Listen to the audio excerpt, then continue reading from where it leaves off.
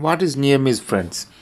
Near miss is any unplanned events which has taken place in your site, but there is no injuries or any damages to persons and the properties. So this is called near miss.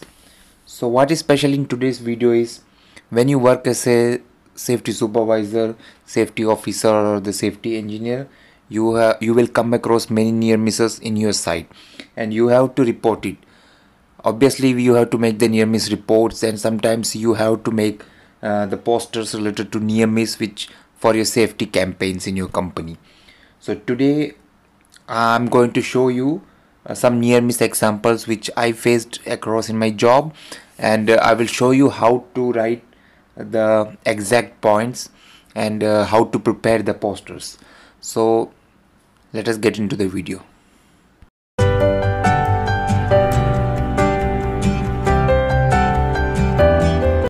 So friends, before I move down to my report, I would like to mention there are key points which has to be mentioned.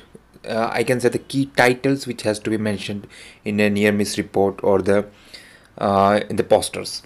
The first one is the subcontractor or the client name.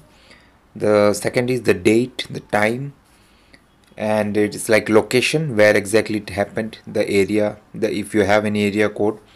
Then the description, you have to explain the whole incident which happened. Then the root cause, the immediate cause, what was the immediate cause or the root causes for this near miss to happen. Then you have the lessons learned or the corrective actions which you will apply. So this is very important, you have to give the genuine reasons, because your near miss reports shows how much you are caliber and how much is your talent in the safety. So you have to be very careful, and you have to make sure you give the you show your best when you prepare the near miss reports. So friend, today I am going to discuss about a shovel hit electrical service cable incident which happened in my work site. So this is the description.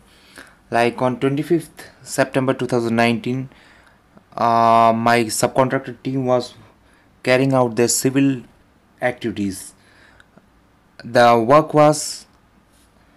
civil work was related to the foundation. They were doing some foundation work for the height barrier in a particular area in our oil refinery. So around 11:40 they were doing their manual excavation. So around 11:40, while doing the excavation, they have excavated up to the depth of 90 centimeter. After that, the soil was little hard. So what the people on the side they did, like they started to use the more pressure on the shovel by the leg for cutting the hard soil. Like if the soil is not coming up, we will just put hard pressure on the shovel so that it can go more deep. So what happened accidentally, this shovel it came in contact with the electrical cable. There was electrical cable and instrumentation cables which used to run down. So it came in contact with the cable, and the short circuit happened, and the smoke was produced. Some smoke came out from the cables, and at the same time, because of the short circuit, the electrical circuit breaker which was in the electrical control room got down. It got tripped. It was later noted by the technician. So when smoke came out, these technicians immediately came out from the foundation pit. So obviously there was no personal injury or any property damages was reported. So this is, friends, a near miss where action was done.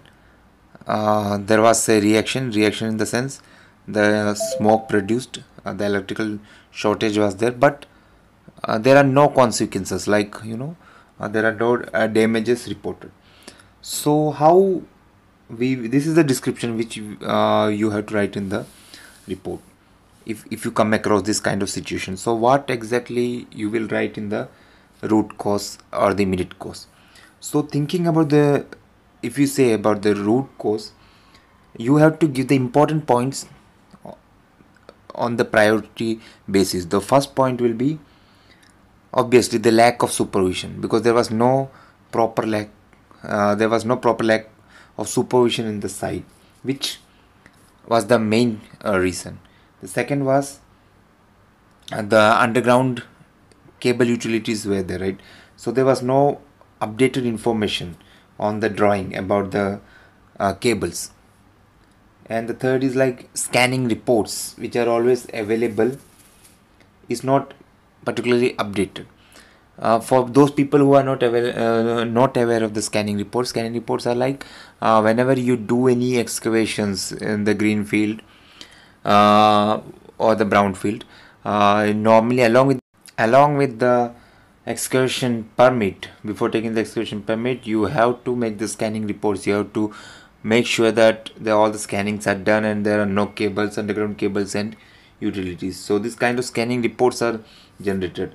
So these reports are there from the beginning, but it was not updated, so it result in the short circuit of or coming of contact with the electrical cables.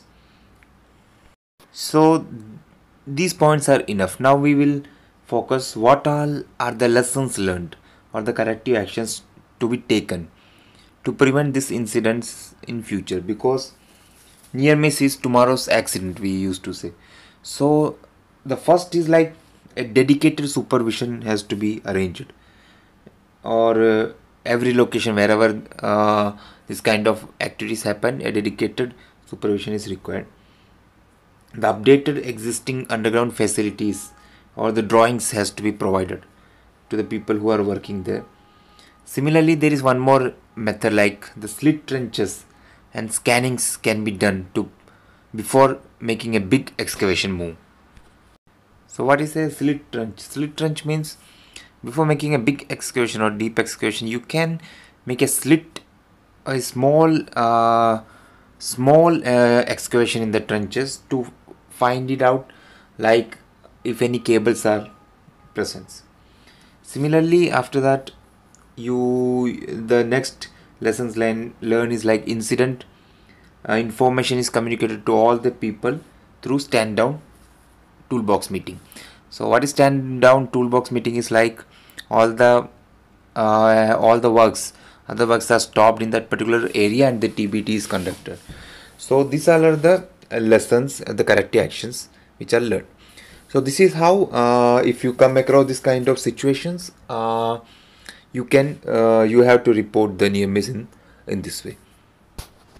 So friends, I hope this is clear to you. I'm also coming with other near miss examples also. So keep watching on and don't forget to subscribe the channel.